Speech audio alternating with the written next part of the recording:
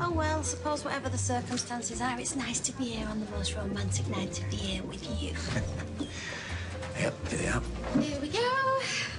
Oh, can I get any drinks? There's already wine on the table. Lovely. Can I have a lemonade in mine? Spritzer it up a bit. Sure. Owen, put it there, mate. Good to see you. Hi, Annie. Oh, I like your earrings. Oh, Ta, and it's Anna. A vision, as ever, Anna. Lucky man, Owen. I know. Oh, he's full of compliments, isn't he? I've got a good one, haven't I, Anna? Yeah. Yeah, you've got to look at yourself, love.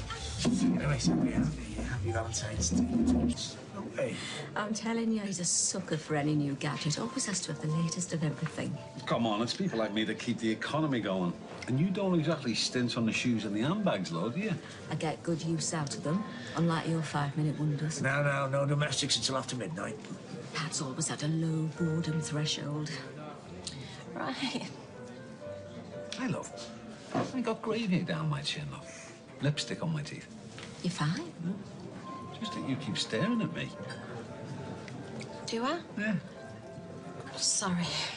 I've just got a lot on my mind. Yeah, like wood or marble worktops for her fantasy kitchen. Decisions.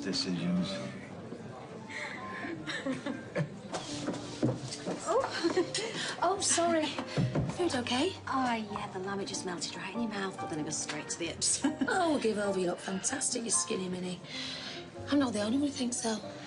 Who's the bloke in the green shirt? Pat Phelan. Yeah, but he hasn't stopped looking at you. Surprised his wife hasn't thumped you. Oh, come on, we all need an ego boost occasionally. Not fostered, actually adopted. No, she's a fully fledged Windass. Oh, you're brave. It's hard enough loving your own flesh and blood. Amen to that. Faye's family. No, we couldn't imagine life without her now, could we, love? Oh, did you adopt her together? No. No, but Owen's better than any... Yes, they're not married. Well, never say never. Because today's the day, you know, if you want to propose. Well, she binned the Valentine I sent, so I doubt very much whether she'd be popping the question anytime soon. You binned it? I asked you if you'd sent that, and you denied all No, knowledge of it. it's fine, love. It's funny. Oh, I'm so sorry, darling. I feel awful now. Good, because even if you did ace it, that's £4 I'll never see again. Who did you think it was from?